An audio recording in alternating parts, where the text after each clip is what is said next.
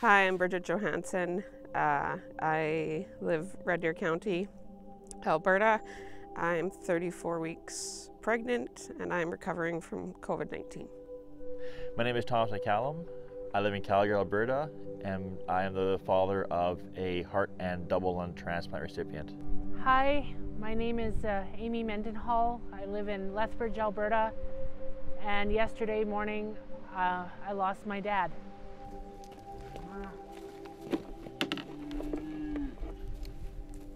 Feel like you've been hit by a bus. You just don't know what's to come next and if you're going to make it out on the other side. So I wanted to wait before I got vaccinated. So if something did go sideways, you know, baby would have a better chance of survival. So it wasn't I guess, top priority when it should have been. When I went to the Olds Hospital the first time, there was an obstetrician on actually. She, assessed me, said, I want you to go get a pulse oximeter monitor. I want you to start monitoring your oxygen level. If it drops, below 94, I want you back in here. Within a day and a half, my family doctor had called. She said, I want you to hang up the phone, call 911, and get assessed. So that's what we did. I was in an ambulance and on my way to the Foothills Hospital that afternoon. So when I got unloaded out of the ambulance and they wheel everybody on their stretchers down into triage, there was stretchers of people. Stretchers. I just literally started crying, and I said to the ambulance attendant, I looked at him and said, am I going to make it out of here alive? You know how to hold your crayon. After 2 days or 3 days, I was stable on room air above 92, 94. So they discharged me. My chest just felt super tight. I felt like I couldn't get any air into my bottom lobes. So I said to my nurse, before I go home, do you mind just listening to my chest? And I was readmitted that night with COVID pneumonia. I just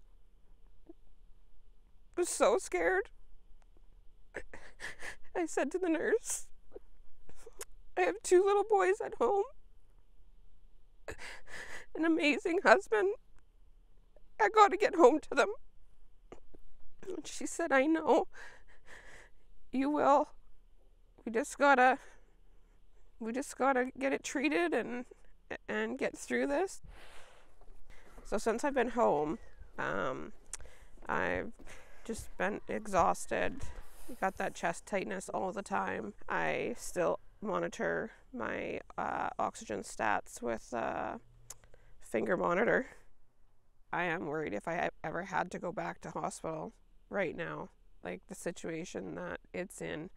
They're moving people out of province and it's just not a good situation. What are them calves doing, huh?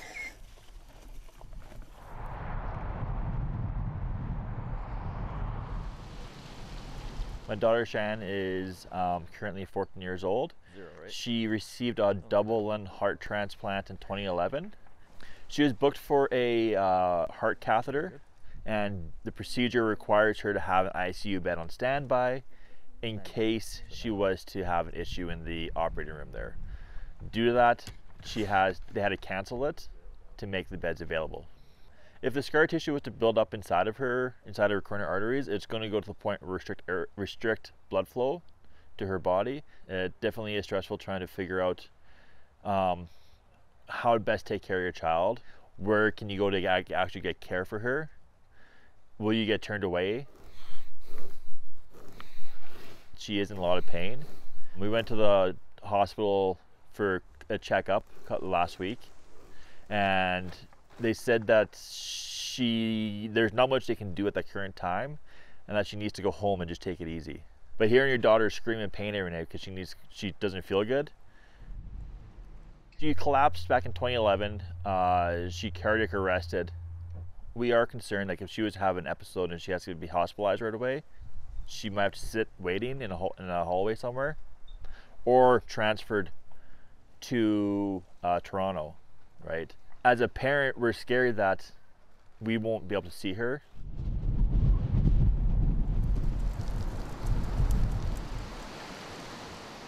My dad had a workplace injury, and he had diabetes and kidney issues. He started not being able to walk correctly. My mom said he fell when he went into the vehicle. The family doctor did some tests, and she said, you need to go. You need to go by ambulance to the hospital. And the ambulance drivers had said, you have a better chance of getting into the hospital and not be in the waiting room if you come in an ambulance. And so he agreed, because they said, you need to go, because his white blood cell count was too high, which was pointing to infection. And so when he got in, they thought where they found the infection. And so they had done a surgery and it was okay, and he was fine. And she said that his lungs had started to fail, and they said there's no space. There's 28 people in the ICU. There's 10 beds in the ICU. And he's just not going to get there. He's not going to get in that room. And so they decided to try BiPAP to help. And again, they said he needs respiratory support, but the people are busy. They're busy in the ICU with all these patients. And they got there eventually, but it wasn't like you call them and they're here. It was, there's 28 people that are dying that also need their support. And then Sunday was okay. And then Monday was okay. And then I got the call yesterday morning at 2:30. He had said no more.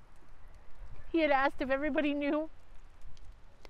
And they made him comfortable, and then he passed away yesterday morning. The loss of my dad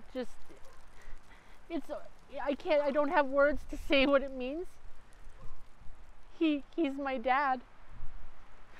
And knowing that my dad should have got an ICU bed and could have benefited from an ICU bed, it makes me angry.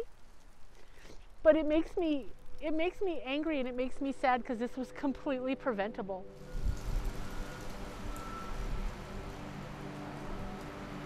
I want people to know that COVID is real. Just get the vaccine. I